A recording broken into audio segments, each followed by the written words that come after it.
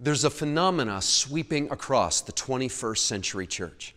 It's evidenced in a vast movement of people across age, denominational, and cultural spectrums who are committed to making Jesus famous in our generation.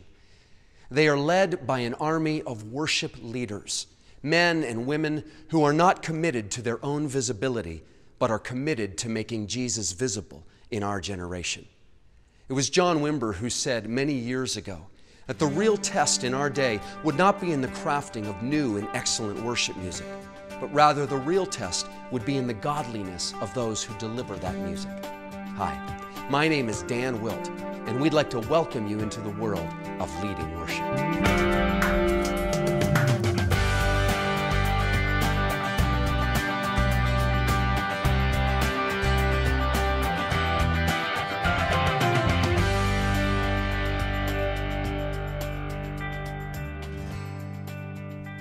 What is worship biblically?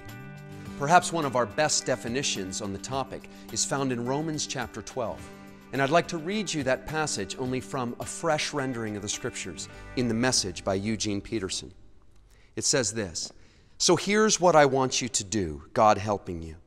Take your everyday, ordinary life, your sleeping, eating, going to work, and walking around life, and place it before God as an offering. Embracing what God does for you is the best thing that you can do for Him. Don't become so well adjusted to your culture that you fit into it without even thinking. Instead, fix your attention on God. You'll be changed from the inside out." True biblical worship is about living a sacred life. It's about living a God-centered life, where every one of our choices and decisions, whether they be related to our marriage or our finances or our relationships or our work, are God-centered. We begin with God. We place God in the middle of our lives, and we set God and His kingdom as our end purpose and goal. Well, how does corporate worship fit into that model? Corporate worship is effectively the fountainhead of lives who have mingled themselves together, expressing their worship on a daily basis, coming together to sing the songs of Zion, to sing the songs of corporate acclamation and adoration to the living God that is being worshiped in that place.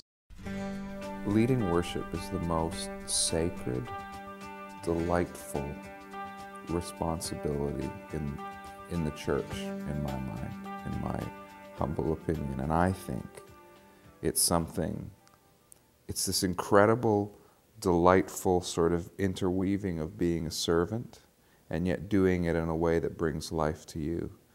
And my encouragement to all of you is to never take that for granted. Never turn it into something for yourself, but remember what it was like for you when you first encountered intimate worship, and the tenderness and the fact that nobody was sort of, trying to make you do anything, trying to belittle you, but just calmly just saying, "Come.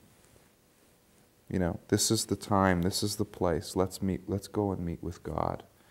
And there's many, many important positions in the church of instruction, of correction, of all of those things. But I think it's sort of like, for me, it's sort of like all these things, and at the very heart is simply the longing of the human heart. When can I go and meet with God? And there you are as a worship leader. You have that chance, that it's sacred responsibility to take that cry in the human heart and say, "What about now?" And all you need to do, you don't need to be fancy, you don't need to be clever. You just need to take a few simple songs that express that core thing, when can I go and meet with God? And offer it up to God, to the audience of one, and doing it in such a way that they can do it together. And you walk away at the end of it knowing that that's made a difference in all of those people's hearts, whether it's those 10 people in your living room or whether it's 1,000 people at a conference. Because the human heart cries, when can I go and meet with God? And what an incredible and awesome responsibility we have to do that. It's a tremendous privilege to have the opportunity to lead God's people into that intimate place of worship. We can't lead anyone anywhere that we haven't first been ourselves. Our strongest worship leading instrument is not our guitar or our keyboards or the voices with which we lead. Our strongest worship leading instrument is our lives. Therefore, worship leadership requires personal integrity, a life that is being well lived in the presence of God. As well, worship leaders need a high degree of accountability. Accountability in their own walk with God, but also accountability before men as a leader in the body of Christ. Obviously, yeah, as a worship leader, again, the important thing is your heart, your attitudes, your values.